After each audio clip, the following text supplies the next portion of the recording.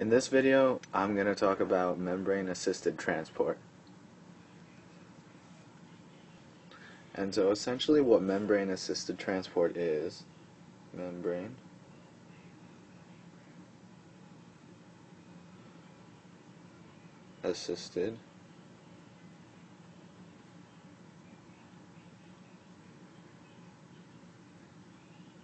transport. And so essentially what it is imagine we previously spoke about protein channels that can get nutrients or like ions and stuff into and out of the cell. But what happens when you have a particle or something that's too big to fit through a protein? So what happens is essentially you need a different way to get the substances inside the cell. And so what happens is, or inside or release it, right? And what happens is there's three types.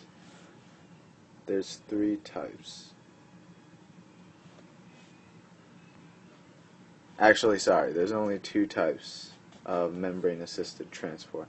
There's exocytosis and endocytosis.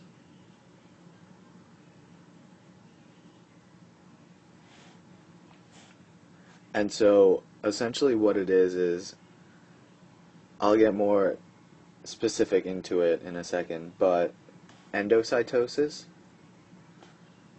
engulfs stuff / takes in,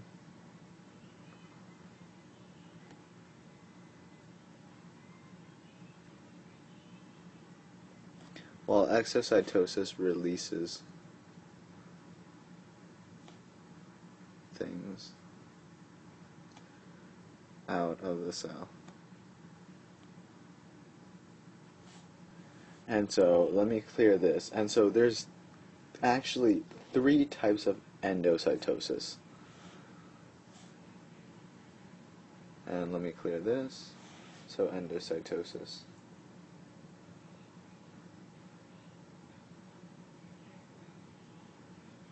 There's three types. Phagocytosis,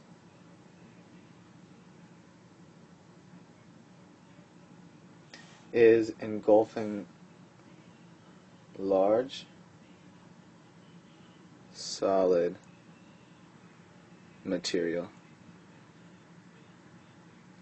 into the cell. And so essentially imagine this is a cell membrane and there's a substance here.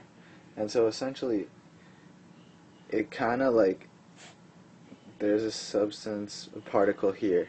So the cell, essentially the membrane, goes around it and brings it in, and then so this would be the next step.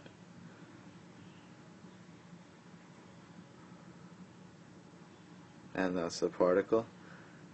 And then essentially imagine that's the outside of the cell. It pinches off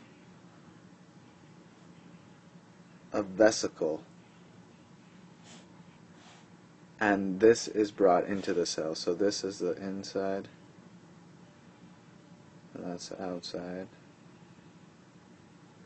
In, out, out, in. And so essentially it engulfs big things. And a different type of endocytosis, let me clear this, is Pinocytosis.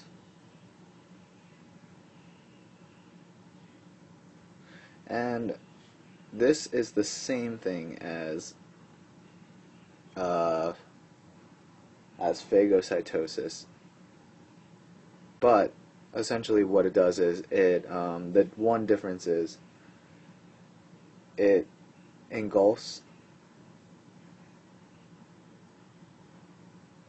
liquids. So it's the process in which liquids or small particles